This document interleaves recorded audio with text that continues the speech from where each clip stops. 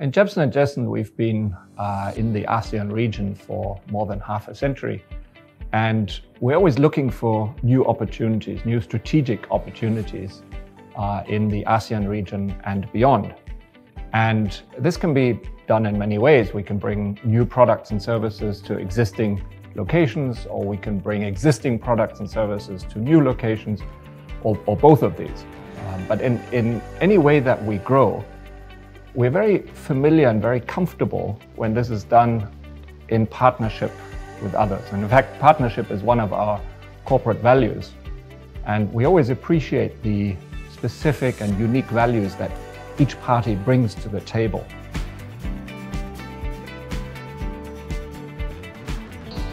Because we were, in the packaging group, active only in Malaysia and Singapore and Vietnam up to then.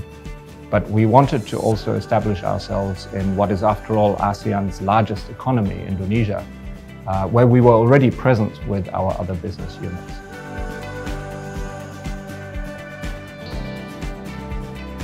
Partnership dengan Jebsen Jessen itu sebenarnya itu memberikan suatu inspirasi ya kepada saya.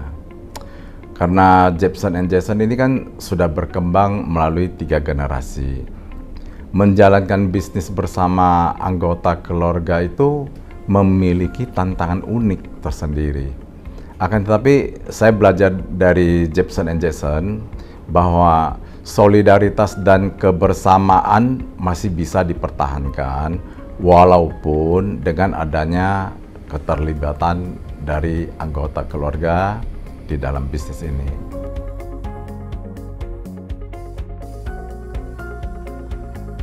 Ya, untuk partnership ini memang unik ya. Karena saya tidak merasa bahwa ITA ini hanya sekedar diambil alih dan kami kehilangan kendali sebagai pemilik saham minoritas. Sebaliknya, saya malah merasa bahwa suara kami itu masih didengar dan pendapat kami masih dihormati sih. Well, in line with the Jebsen Jessen's guiding principles such as trust, entrepreneurship, prudence, commitment, and partnership, ITA shares similar values. This allows us to collaborate effectively and align our efforts to grow the businesses. I also strongly see the J&J Mackerel spirit in ITA, where resilience and tenacity would help us ride the waves of uncertainty and overcome challenges along the way. This partnership also has a high level of transparency and trust, as both parties are committed to ethical business practices and open communication.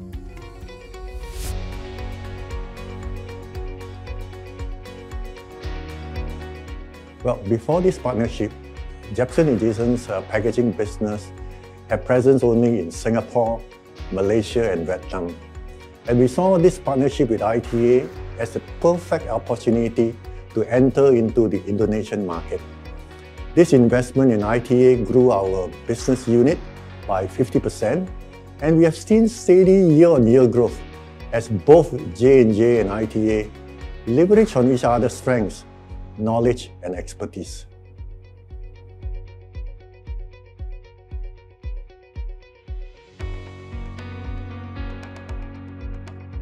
Ya, dengan Henry, kalau boleh saya sampaikan itu adalah cinta pada pandangan pertama.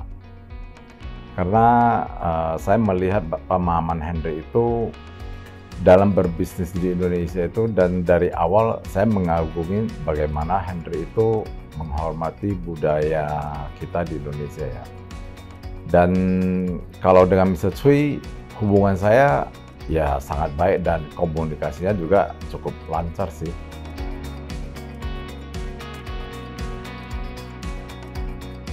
Well, I think if they're well managed, then family businesses tend to have a very strong sense of culture and belonging. And I think that can be very motivating for the employees, but also for the leaders.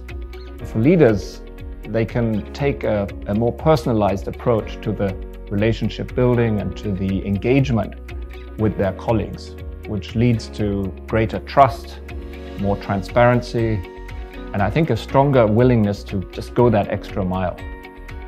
So in Jebsen Jessen, we've always considered our colleagues and our partners as part of the family. And we're very proud of these long-lasting relationships that we've built over the years. Saya percaya bahwa hubungan yang erat dan unik timbul karena pemilik menjaga para karyawannya.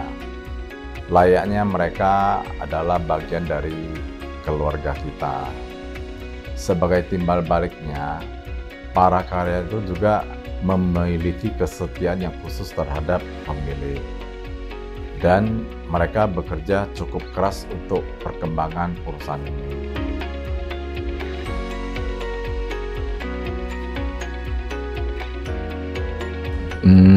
Perubahan positif yang terbesar adalah kerjasama ini telah membawa ITA pada posisi keuangan yang lebih sehat dan operasi bisnis kita menjadi lebih terstruktur.